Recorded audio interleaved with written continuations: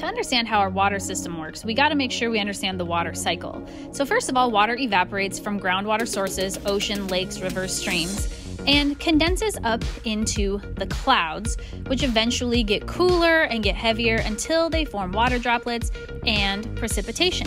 The precipitation can be water, it can be snow, and it falls on the ground. If it falls at high elevation, sometimes it'll turn into snowpack, and then eventually turns into streams and rivers and goes back to the ocean.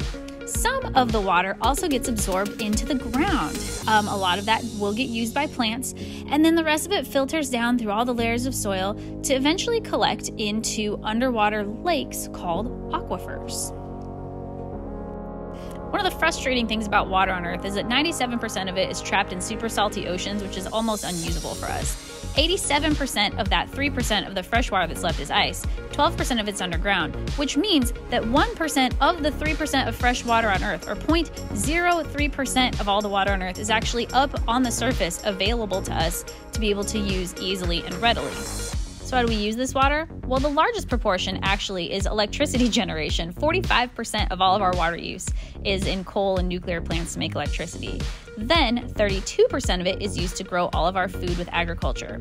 12% is what we use to drink and flush our toilets and things like that. Industry to run factories is 5%. Mining uses 2%. And there's other things like growing fish that use the remaining. Let's take a look at the water systems of the Southwest. Rain and snow fall in the mountains, on the plains, in the cities, and in the desert areas and collect into streams, which then collect into larger streams and eventually find their way into reservoirs held back by dams. Water is held back there in the lake, and it flows through the dam, and it comes out at the bottom. It carries across, and it flows down here into what we know as the Grand Canyon. But all of this used to be completely like that. So that lake wasn't back there. That lake was a big canyon, just like this, before that dam was built.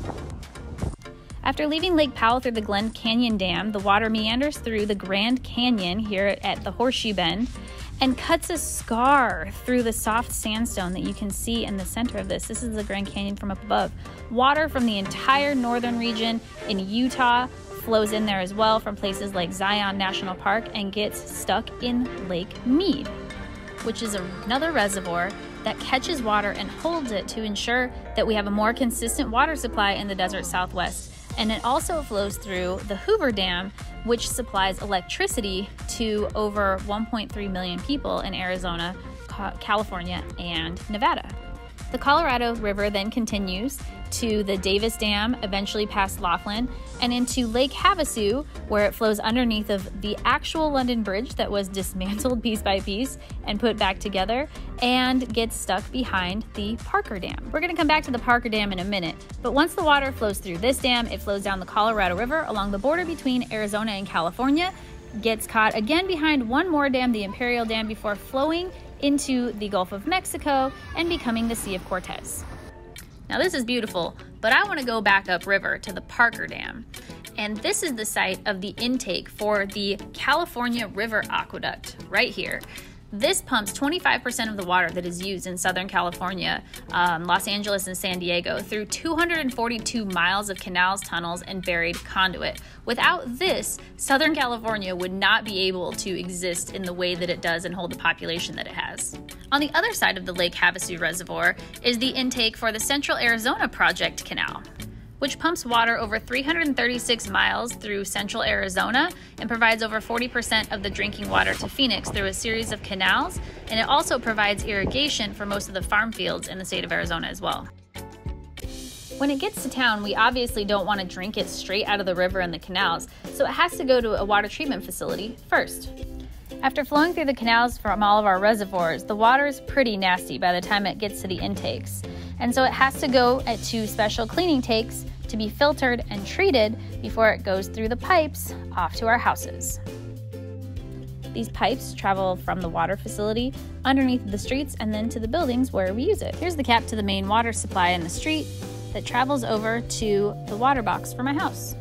So this is the meter where they come in and read your bill and how much they're going to charge you for the month.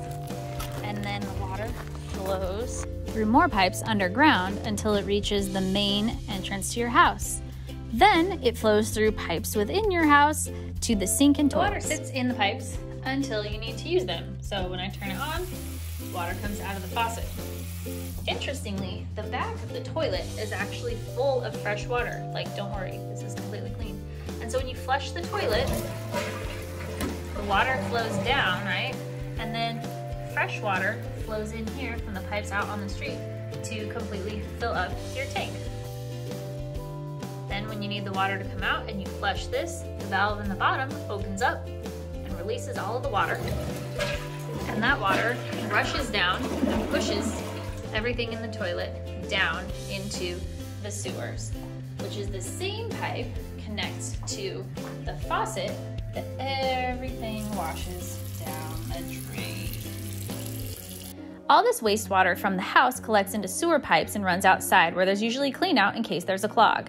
Then this pipe travels out to connect to the larger pipes within the street, usually denoted by manhole covers, which then collect into large sewers and head to wastewater treatment facilities. At these facilities, there's a series of pools that usually separate all the different types of waste and then send all of that solid waste to the dump, and the clean water is released back into the ecosystem and eventually winds up in our oceans to evaporate and start the cycle again.